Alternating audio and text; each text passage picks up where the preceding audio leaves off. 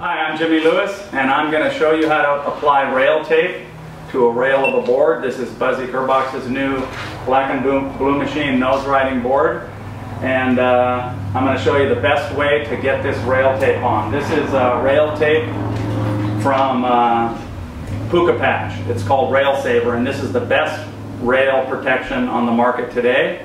It's thin, you can barely see it when it's on the board. In fact, you have to come up to the board and look at it to see that it's on there.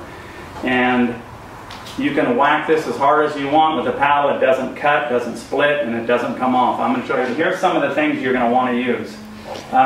This is a soft squeegee, like a shower squeegee. It's the technique that they showed me up at 101 Surf Sports. And here's a plastic squeegee. This is the kind I like to use as well. This is the one that is supplied with the rail tape. You can use this. I kind of prefer this one. And I got a rag to wipe the rail down.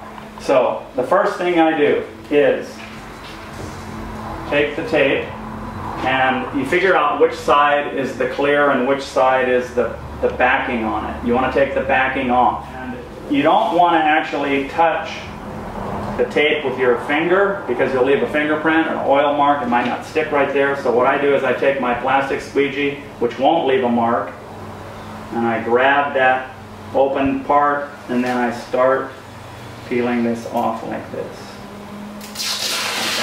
Okay. See? Now, then I kind of grab a hold of this with the squeegee without touching it with my fingerprint. Now this is ready to put on, kind of. So we'll set this aside for right now. Set that aside. Now, you get a bottle with water in it and you put a little bit of soap, dish soap in it, like maybe quarter teaspoon or something. And you spray the entire rail where you want to do it. Now when you put the tape on, the paddle doesn't hardly touch on the bottom of the board. It's mainly hitting on the top and on right at the apex. The apex of the rail is the very outside of the board. If you can look at this here, where I'm touching, if I hold this straight across, that's the apex of the rail. So when I put the tape on, I want the tape to maybe go a ½ inch below that, but most of the tape is going to be up on the top where the paddle's mainly hitting, and it hits right at the apex.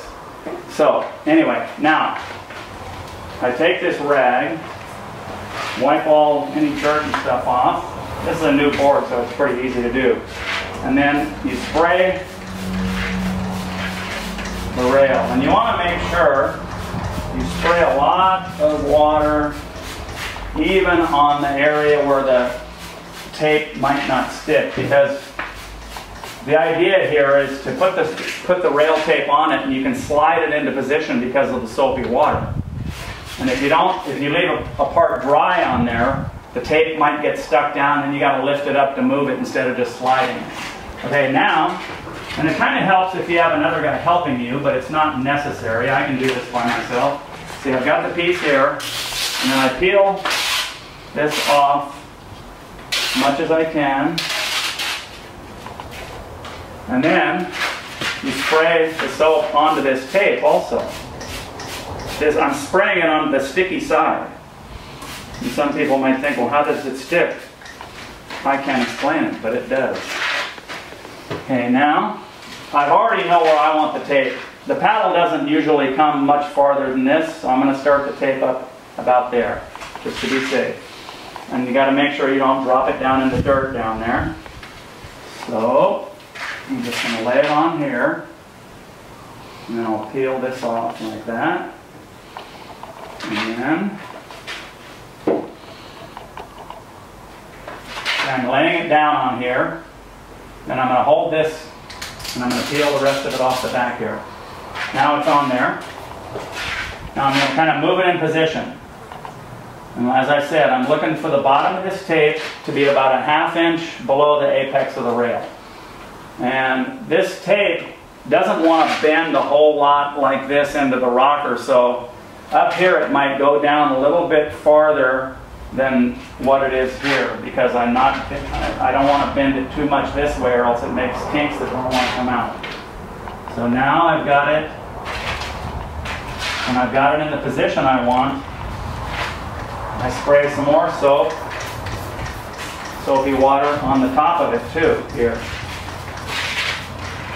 Then I take this soft squeegee. Now you want to squeegee it from the center, like that's the length of it, that's the center. And you also want to squeegee it from the center of the tape this way, out in that direction. So I'm just going to put the squeegee right on, just slightly above the apex of the rail, because that's the center of the tape of the width, and it's the center of it this way. And I'm just going to like press down, going from the middle to the back, and then the same thing this way.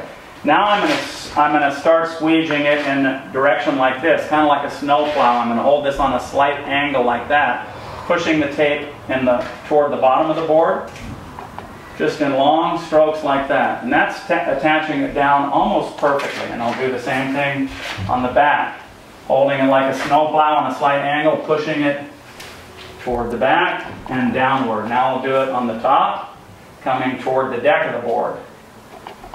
Like that, and it's squeegeeing most of the water out, and all of the air bubbles are coming out.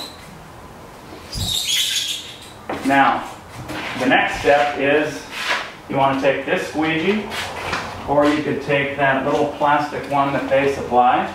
I kind of like this one because it flexes a little bit more, but you want a harder edge than this to finish it off.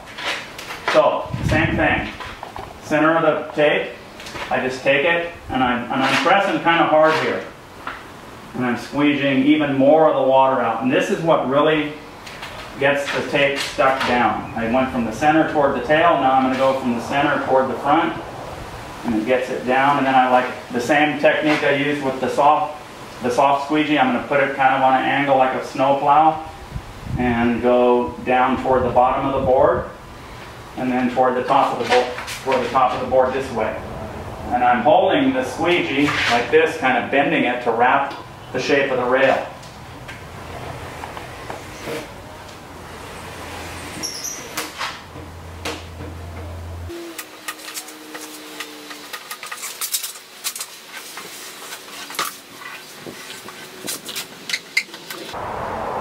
And there it is. And I take that rag and just wipe it dry a little bit. And that is on there. You can't see it. You can barely feel it. It's not going to disrupt the water flow when the water is coming on the rail. Now the rails are going to look brand new 10 years from now, where the rest of the board is beat up.